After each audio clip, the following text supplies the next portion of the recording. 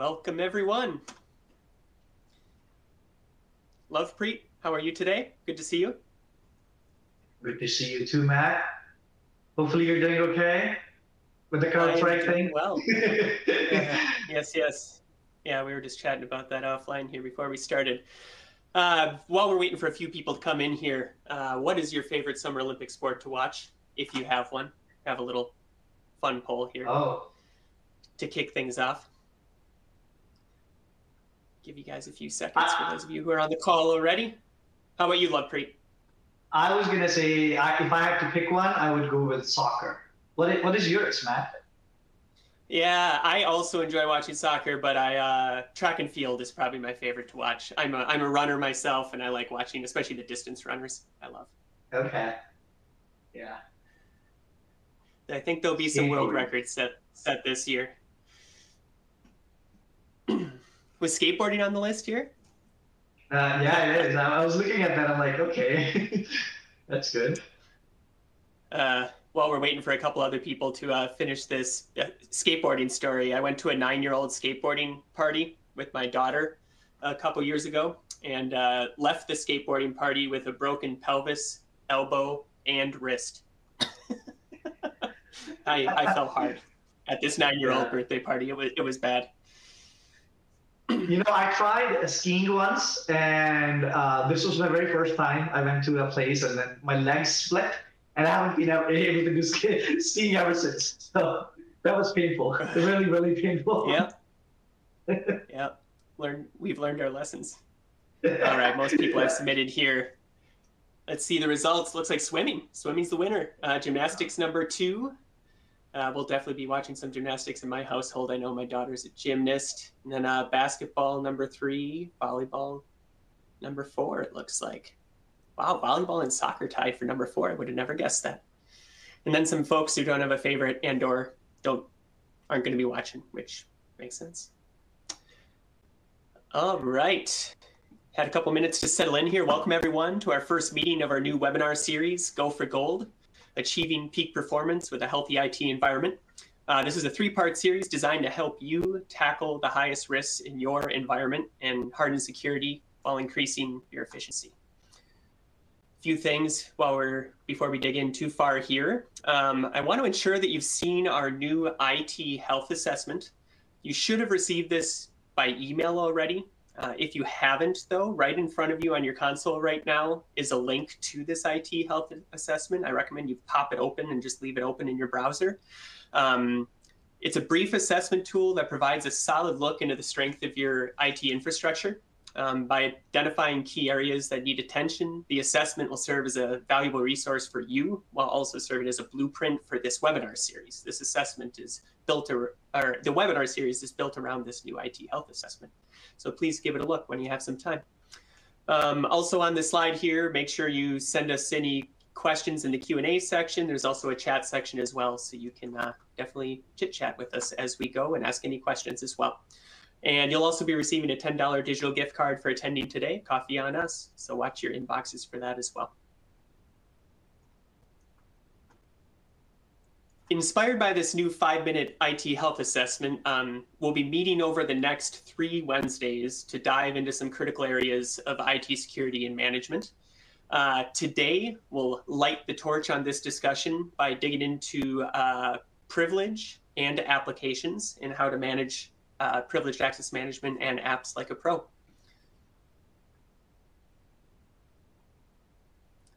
A little bit about Recast to set the stage. We exist to simplify the work of IT teams, to simplify your work, helping you create secure and compliant environments. Our solutions integrate with your existing IT infrastructure, providing quick visualizations into your endpoints, time-saving right-click actions, and third-party app management. You can see this is a little grid of some of our software tools and where they fit within the broader picture on the outside edge here. Today, we're going to be digging into a couple of these tools, Privilege Manager being one of them. Privilege Manager helps streamline privileged access management. We're proud of the ease of use we've built into this product. We know that there are some competitors out there in this privileged access management space that can take a football team of PhDs to implement the product. Privilege Manager is quite clean and straightforward to use and manage. We'll take a deeper look into this in just a few minutes here with Prajwal. Application Manager is our third-party patching tool, and it excels in ensuring that your applications are always up to date automatically. By automating third-party patch management, you reduce vulnerabilities and save you and your team time. Application Manager covers over 2,500 apps, which is the largest app catalog on the market in the third-party patching space. We also will dig a little deeper into this product in just a minute. Lovepreet is back for today. Lovepreet is our former sysadmin turned Recast product expert. Here at Recast, he serves as a solutions engineer. Welcome, Lovepreet. Happy to have you on board here, and I will hand it off to you to take it away. Thank you, Matt. Happy to be here. I'm going to start my screen share, and hopefully we'll have no issues with that. All right.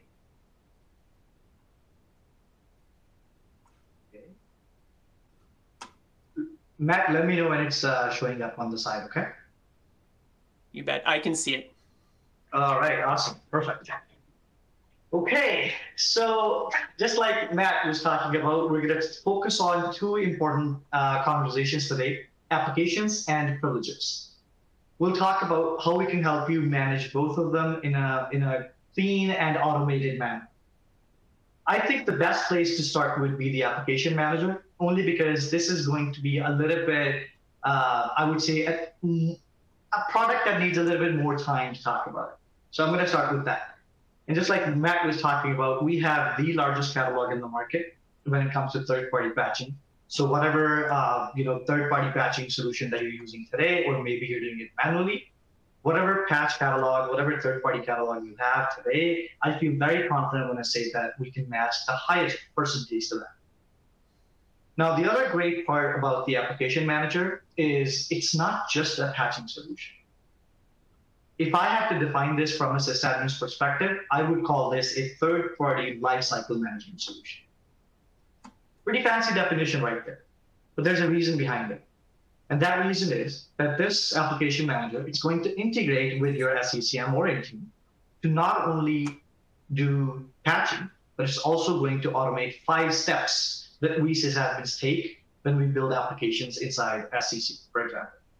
And those 5 steps are usually the creation phase. When we create an applications, we download exe or MSI files, and then we build an app. We add detection logic, add install strings, add icons. It takes a huge amount of time to build one app. And then after that, you have to do the same thing again if there's a new version for that application. Here, we're going to automate creation for you. Then we're going to automate deployments for you, so you don't have to do the deployments. We're also going to take care of your update and the patching piece afterwards. Then we will take care of the automatic retirements. So you have new versions active and deployed. What happens to the old ones? Well, we can help you retire them automatically. And then we also go one step further, which is the deletion part.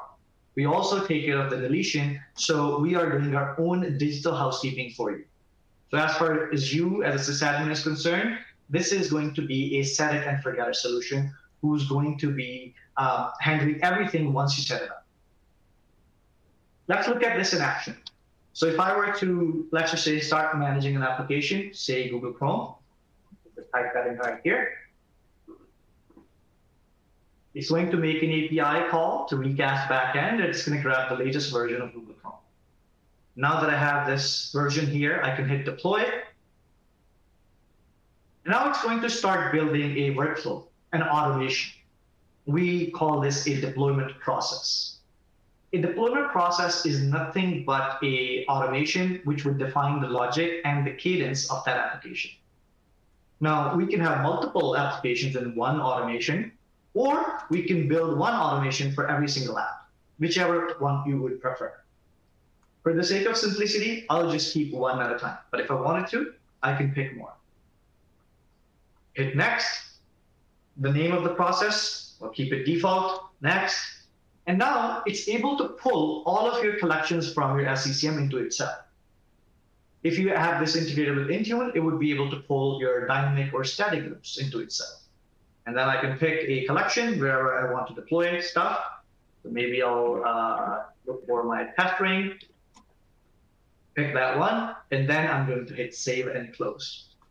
The moment I do this, it will build that deployment process for me. It will build that automation for me. And then it's going to move this in here, inside this section, deployment processes. I'll go into this. I'm going to go to view details. And these are just the deployment process that I built in the past. Some of them have customization as well, some of the automations. But for the sake of simplicity, I'll pick this one. This is something I've already built. Hit view details to that. And in this example, I built a process for Notepad++ and Adobe Reader both. And the moment I built this, the very first thing it's going to do, it's going to go back to SCCM and it's going to create these applications from scratch. It's automatically going to pull down the EXE or MSI or MSP from the vendor, automatically build the detection logic, install strings and whatnot. And then once that application is ready, then from that point on, it's going to deploy to the cadence that I would specify and the logic and the collection that I would specify. So every time a Notepad++ will release a new version or Adobe Reader, it's going to go to my test bin collection first, immediately after the release, because these are my test computers. So if I want to slow things down, I have the option to do so as well. And then I'm going to have some delay, and then I'll give it to my next collection, which in this example is full deployment ring. Now, in my opinion, phased deployment approach is something that has become even more important than it was before. We all know what happened with the CrowdStrike situation. CrowdStrike was set to self-update automatically without, admin's interference or intervention. But that came out as a disaster, right? The ideal process would have been to disable the CrowdStrike's auto update and then use phased deployment approach or phased deployment rings to basically do the update so the whole company wasn't affected. That's what we're doing here. Now, to make this even better, for every one of these collections that we're going to specify, we can do customization on them. So here, I can go to three dots, I can go to manage settings, and now I can specify how do I want my product to go out in the environment for this specific collection. Now, most of these functionalities that you're going to see here, they're not something new. Like you have seen this before. You have seen this in SCCM. But that's the goal, right? We want to build a product that is simple to use with a minimum learning curve, better UI, automation, and obviously the customization. So here I can specify if the application should become required, or it should simply show up in the software center so people can download and install it. Or I can go with the best of both worlds option, which in essence means that it's going to check for a superseded version of the application. And if it does detect one, then it will send it up as required. But if it doesn't detect one, then it'll simply make it available. So giving you the capabilities of both of them. And then we can specify how do we want our users to see notifications. I would probably go with none, because the more pop-ups and notifications we show to our end users, the more questions, concerns, and blames sometimes come back to us. So moving on to the advanced section, just like I was saying earlier, same things you're going to see. These are all of the SCCM's customization settings that you all have seen before, that you all love, and we have imported this into our product. So the learning curve would be very minimum to use this product. Now, if you like these customization settings, great. And if you're expecting more, then we have more as well. I can exit out of this, and now I can go to this cloud view. And now I'm going to get access to even more customization settings. So if in your organization you want to follow a certain naming convention, well, you can specify that right here. That, hey, let's do publisher first, then application, then version, and maybe I still use some x86 computers. So I can put that in. And then this is the name it's going to take when it shows up in the software center. You can set it once, and then it's going to repeat for every application that you build. I see there's a question. In a deployment process, example, Microsoft 365, how can we add a configuration XML? That's a great question. We'll talk about this in a second. That's actually the next thing that I was going to show you. So here we could do, your naming conventions, but then we could go to advanced section. So there are many functionality here, but I'm actually going to talk about the question first. So somebody asked that, how do we add additional files or XMLs? There's a way to do this in here. Now, like I was saying earlier, that we will take care of the creation phase for you. That means we will handle the creation and the install strings. Every application that is built by us, we will add the silent parameter as well as no restart parameter. So you don't have to look for those. You don't have to spend your time looking for those. But you may have some additional functionalities like XML file.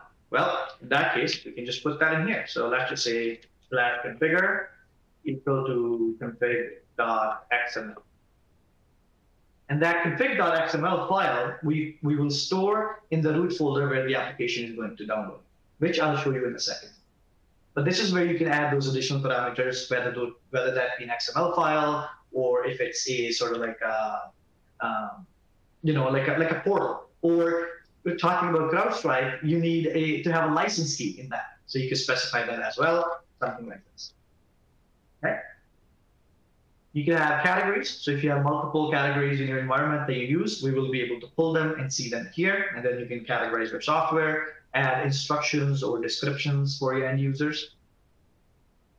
This is going to be very important when I show you SCCM side of things just in a minute. This is basically a folder that we will create for you inside SCCM console. And the purpose of this guy is to keep and host everything built by Recast in a clean and hierarchy fashion. For now, let's just put a pin on this, but I'll show you this in a second. You have multiple DPGs. We will be able to see and pull them in here so you can decide where you want to deploy it. We can have supersedence enabled, multiple options for that as well. And then finally, we could talk about user experience. Maybe we want to quit a specific process, before running the installation. So we can specify that process right here, maybe word.exe, for example, right? And then we could also specify and design if they should automatically force close those executables, or if it should be a pop-up to the user asking for this. Right? And then finally, runtime and estimated install time, so the application doesn't take too long, it doesn't get stuck. Now, this is good if you're building like 5 or 6 apps, But what if there's an organization who has, let's just say, who has plans to build about 1,000 apps using our product? Sometimes they can question that, hey, do I have to answer these same questions again and again, 500 different times or 1,000 different times? Absolutely not. Because what we're going to do instead is we're going to go to this settings pane, and we're going to pre-stage our settings. So all of those settings that I've been showing you earlier, we can pre-stage them right here. So that means when you build a new application or new deployment process, it would literally be 3 clicks. Click, and you're done. That's how easy it's going to be. And by the way, if I go to general and advanced section, this is a network path where we're storing all of those files. And here is where we will paste that config.xml file so you can pick that up and then send it out to the environment. All right, now let's look at the last part, and probably the most important part, which is the SCCM side of things. If I expand the application management, and if I expand the applications, this is the folder that I was talking about earlier. The folder built by Recast to keep everything in a clean and hierarchy fashion. What is that hierarchy? Well, that hierarchy is publisher, product, and version. So Microsoft is the publisher, product, and then version. And now we can talk about the logic a little bit. So just like I was saying in the start that we will handle all of the 5 steps for you. What does that mean here inside SCCM? That means that the very first time when you build the deployment process, it's going to come here and it's going to build this application for you, whether that be in an MSI format, exe, or whatever. That's on us. And as you can see, it says created by Recast Application Manager at this time and this point. So this will be done by us. And if I were to go to deployment types and check properties, you'll notice that detection logic is also pre-built for you. No need to spend time on this. Same thing goes for install strings. And same thing goes for the icons and whatnot that shows up inside the software side. So all of this done in creation phase. Once we finish with that, then we're going to go ahead and move to deployment phase, in which we're going to go ahead and deploy that application to the collections that you would have specified in the deployment process, based on the cadence that you get. Automatic deployment as well. Good. Step number 3 is the update phase. So now that this 24.07 is active and deployed, 3 days later, 25 version is released by 7.0. Same thing is going to happen automatically again. You don't even have to go back to that web portal or even here. We will automatically pull down 25 version. We will create an application, and then we will deploy it to the same rings or the same collection where the last version was deployed at. So this way, we make sure to keep your applications updated while also respecting your cadences and your phased deployment approach. Okay, let's move on to step number 4. That would be the retirement piece. So now that this 25 version is active and deployed, what's going to happen to this old one, which is 24.07? Well, that is for you to decide. You can either have a retirement or you can either have deletions. That is the cleanup you will configure. Now, if we go with retirements, then what we will do is we'll keep the latest version active and deployed, and one before that will retire that, or like anything before that will keep in a retired state. If you go with deletion option or delete option, then what we will do is we will delete the old versions, not only from this console, but also from your distribution files, and also from that UNC path, the storage space or the SMB location that I showed you earlier. We're also going to delete your EXEs and MSIs and folders from that point on as well. Now, this is important, especially for applications like Google Chrome, because if we don't clean up that, then it's gonna, it's gonna fill up that space in a month. That's how often Google Chrome updates itself. So that is also something that's on us. And you have the flexibility to change all of this by going to here and then going to this cogwheel, advanced, and then you can set up what type of cleanup you want to set up. Okay? All of this stuff. Now, I know there are some questions on the chat, and I'll take those questions at the end of the call if we have some time. If not, we could answer those questions via email as well. So that was the Application Manager product. This is how we help you manage your applications and make sure that they're always updated, especially when we as IT staff members are always so busy, with other things. And we can't keep up with so many of these programs and so many updates that they're releasing. Some of them once every other day. So that's the Application Manager. The next one we're going to talk about is the Privilege Manager, which is our PAM solution. Now, on my desktop, I have this setup file, exe file, and I don't have admin privileges to run this. So let's see what happens if I try to run it. It's asking me for, I don't know if you guys can see the USC prompt or not, but I'm hoping you can. But if you're not able to see it, then this is actually a USC prompt that's showing up. And it's asking me the admin rights for this. I don't have an admin rights. I don't have any credentials. That's why I can't run it, right? But there's a teeny tiny option called More Choices. Then I'm going to go to Recast Privilege Manager. And then I got 3 options. I will use activation code, run the local account, and run the domain account. These are the 3 options I can choose from to escalate this process. That's basically how we work. Our goal is that, hey, you have removed admin rights from the folks. You're doing your cybersecurity zero trust, which is great, but how do we do this without sacrificing productivity? Maybe you have some developers who you have removed admin rights from, but now they need some permissions, or at least temporarily, to do their work. That's what this is about. So I'll quickly go through all 3 options. Run the local account basically means that there's going to be a local account managed by our product, which is an admin, and we will use that local account's credentials to escalate the process. Run with domain account would basically means that, hey, we're not going to use that local account, but instead, we will use my own account, the requester's account, lovepreet.singh's account, to escalate this process instead.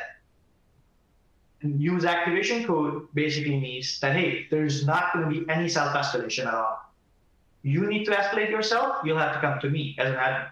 And then I will decide if I'm going to give you the code or not. Let's look at local account in action. So just show you how it works. I'm going to click on local account, select category. These categories that you see, these are all fully customizable by you or your admin. And you can specify what makes sense for your organization. So I'll say application install. I'll say demo app install, for example. Hit yes. And voila, I'm able to escalate the process. But if I were to try to run something else, let's just say Notepad, I can't run it. Why? Well, because I only gave justification for VS Code process. That's the only one that's unlocked for me, while everything else is still locked up. This is where our product is different from your Labs solution. Because in Labs, you give the password, and now they have the keys to the whole kingdom. Here, we're not going to give the keys to the whole kingdom. We're going to give them justification-based escalations only for one process. If I want to escalate Notepad, then I'm going to have to give another justification. And this time, just to show you how the other two looks like. So if I go to run the domain account, it's going to ask me the same questions again. And then there's a third step of verification this time, which is my own password. So the first two steps are, does Lovepreet has permission to escalate himself? Yes, he does. Does he has permission to escalate himself on this specific computer? Yes, he does. And third is, does he know his own password? That third step will be applied on domain account, but in the local account, there's no password step verification. Now we can look at the activation code method as well, which is just basically a prompt to put in the activation code, which will be granted to the user by the app. There's another important advantage to this, and that is that this option is also network independent. That means even if you have no internet, we can still make that activation code work. And if you have an employee sitting in a different country and he's not able to connect to the internet, for example, and you want to help him troubleshoot it, well, you can temporarily give him the permissions, even without the internet. Ask him to go to Device Manager, for example, and then do the troubleshooting.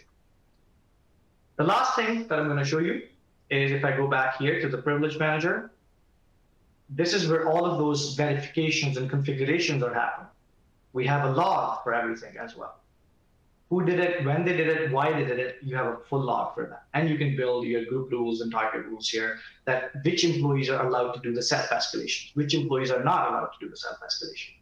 And we could also generate codes from here. So if I were to go to this machine, select the validity of the code, select the category, and now I have to give justification because I'm the one giving the code away. So put something. And then I have the code, which I can share with the user. That is our Privilege Manager solution, folks. Matt, I don't think we have any time left for questions, do we? Yeah, we will answer your questions by email after this webinar. We do have a few great questions, but we will get to them with you personally. I think you're right, Lovepreet. Thank you, Lovepreet. Quick question here before we close things out. Are you interested in more information about our privileged access management tool and or our third-party patching solutions? Give you a minute here to answer this poll question. While I'm doing that, reminder that our IT health assessment is on the screen right now, a link to that. If you've not opened that up or checked that out yet, I highly recommend you do so now. Otherwise, it should be in your inbox as well from an email we've sent prior to this webinar.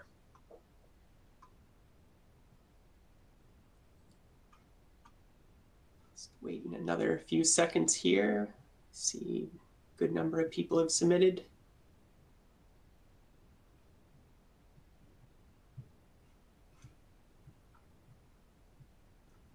Yeah, thank you all for the good questions. There are some good ones here.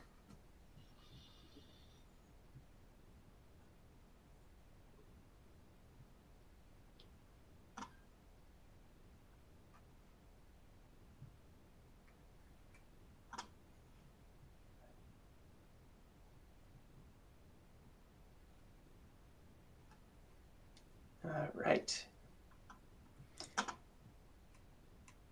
Thank you all for attending today. Reminder to watch your inboxes for the $10 gift card that'll be landing soon. And We have 2 more webinars in this series. Next week, we'll talk about keeping devices secure and up to date. That's July 31st. And then on August 7th, the week after, surfacing actionable data and reporting will be our 3rd webinar in this series. Sign up if you haven't already, and we'll look forward to seeing you at those webinars. Thanks for coming today. We'll see you soon.